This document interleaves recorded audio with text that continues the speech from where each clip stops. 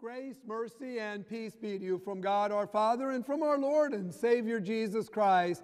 Amen. The Word of God that I've chosen to share with you this morning is taken from the Gospel reading that Pastor Lee just read for you. I share with you today at verse 9.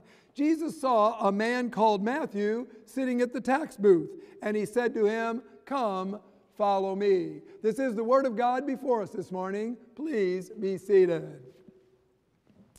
Have you ever had someone gossip about you? Have you ever had someone say some bad things about you? Of course you have. We have all had people gossip about us in the past. I read a story about a man named Eddie Bueno who had a lot of people gossiping about him. You see, Eddie was from a large family. He had 18 brothers and sisters. Wow. Well, Eddie had a bad reputation with his family around town.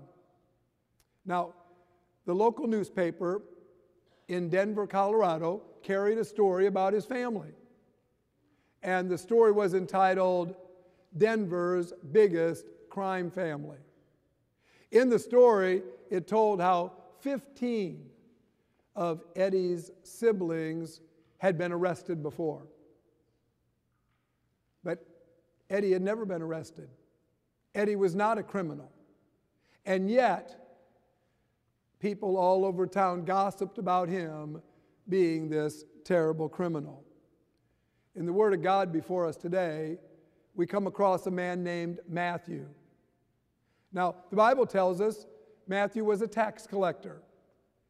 And people around town were gossiping all about him because of his profession as a tax collector. He had a terrible reputation. And so, I think you can imagine how shocked he was when Jesus called him to be one of his disciples. Let me explain why Matthew was so shocked that Jesus asked him to be one of his close disciples.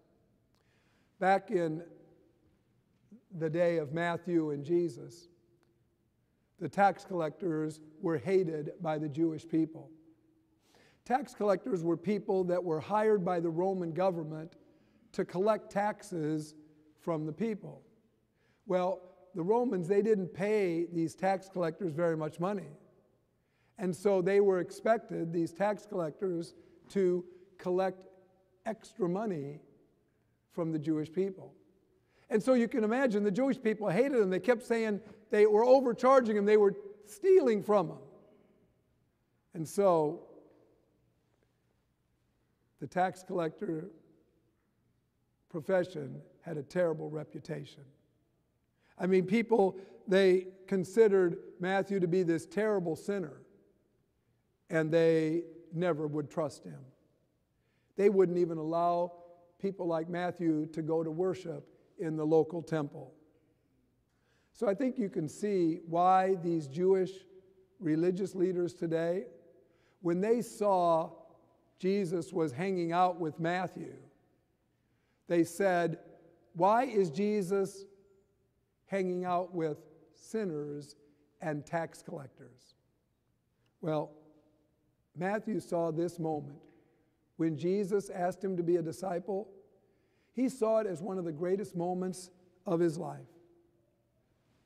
As Matthew is writing to us today, do you kind of wonder why he didn't express his anger with these religious leaders? I believe it's because when Matthew's telling this story today, it's not about him. I believe Matthew is telling this story today to talk about the love and the compassion of Jesus for all people. It's about what God can do through people like Matthew.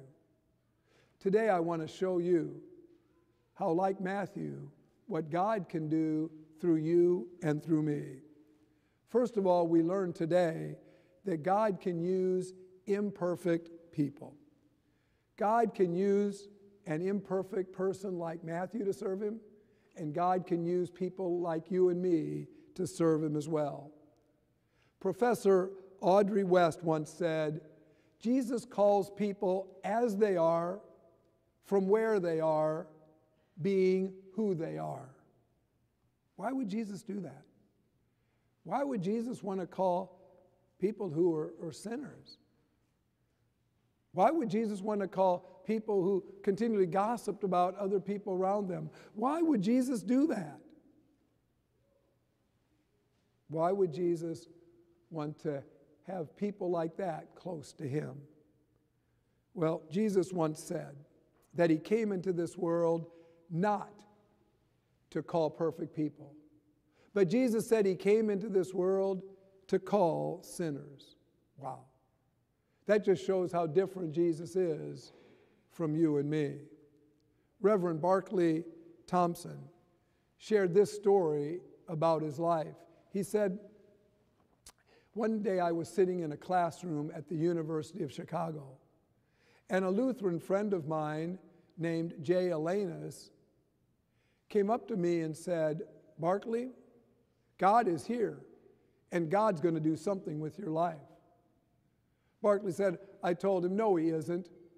God wouldn't have anything to do with heathen people like me.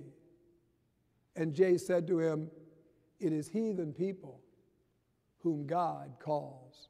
Wow. It's people that really don't know Jesus yet whom Jesus calls. It's no wonder that Matthew wrote this question about the religious leaders of his day. Why is Jesus hanging out with sinners and tax collectors? It's because Matthew wanted people to know about the love of God, who calls people as they are, from where they are, being who they are. Jesus uses imperfect people to follow him. Jesus used people like Matthew, and he can use people who are sinners like you and me. Secondly, we learn today that God can use our actions to reflect the goodness of God. God wants to use all people to serve him. If we really love God, it'll show in our actions. The goodness of God, the love of God would show in our actions, wouldn't they? I mean, that's God's plan for us. God wants to use us to share his love with other people around us. God wants us to show people where they can find some help with their sins, where they can find forgiveness for the things they do wrong. God wants us to show people where they can find some hope in their lives, where they can find eternal life with Jesus in heaven. Zach Lambert, a pastor in Austin, Texas, told about a conversation he had with a senior adult woman who visited in his church. This woman was in a wheelchair. She said to the pastor, she said that she was relatively new in town, didn't have any family there, and had just very few friends. She told Pastor Lambert that for 18 months, the city services were supposed to build a wheelchair ramp outside her home, but they hadn't done it. Pastor Lambert said, we can do that for you. And the woman was surprised. She said, you would do that for me? And Pastor Lambert said, of course we would. That's what the people of God are all about. And some members of the church went and built that wheelchair ramp outside of her home for this woman. We show our faith in God the best when we live out the love and the goodness of God in our lives. I mean, that's what we Christians are all about, aren't we? We're about showing the love and the goodness of God through our actions in this world. That's why we help one another when we have needs in our congregation. That's why we help people in need in our community. It's in our actions where we reflect the love and the goodness of God in this world. Thirdly, we learn today that we really are the best people to share the love of God with others.